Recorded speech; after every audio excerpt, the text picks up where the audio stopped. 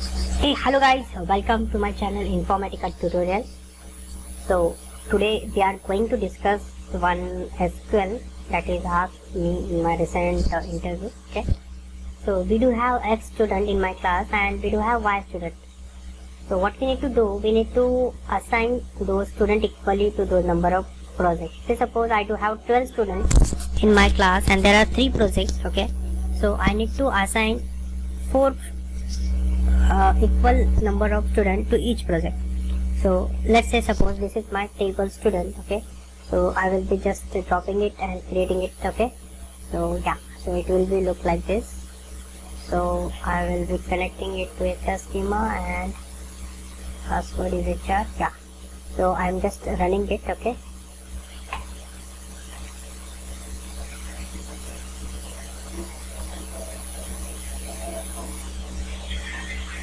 so I will be using HR schema here. Okay, so I'm also creating my student my project table as well. Okay, which will be holding only 3 projects, project 1, 2, 3. Okay, so if you can see it, okay, I will be having, this is my project which will be holding project 1, 2, 3. Okay, and I will be having student which is holding value 1 to 12. Okay, so what I need to do is, okay, I need to assign 4 projects, okay, 4 students to the project 1.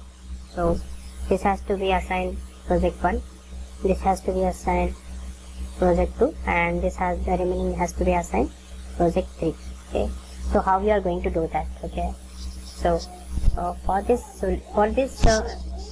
SQL, what I've thought of, okay, we can use the NTILE function of Informatica, which will be giving me the, it will the analytic function which will be dividing the rows equal number. Okay, so if you consider 12, it will be divided into, for like 12, I have creating 3 groups since we do have 3 projects. Okay, so it will be dividing into 3. Okay, so if I select it, okay, so it will look like this. So see, I will be having a rank or NTILE as 1, 1, 1, 2, 2, 3, 3. Okay, so this is for my student. Okay, so same I have created under using with clause. Okay, where I have divided the project into 3 again. Okay, so this is 1, 2, 3.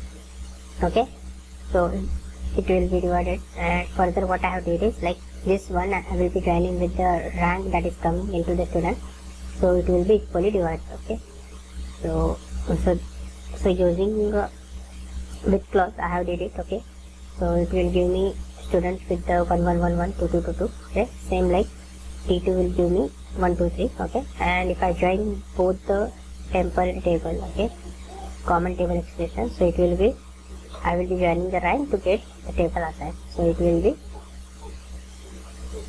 I need to run it as a whole. Okay, so you can see 1, 2, 3, 4. For this 4 will be assigned, we have assigned project 1. Next 4 we have assigned project 2, and next 4 we have assigned project 3. So hopefully this will help. Okay, if you have any other idea how we can do it, let me know in my comment. That will be helpful further as well. Thank you for the day.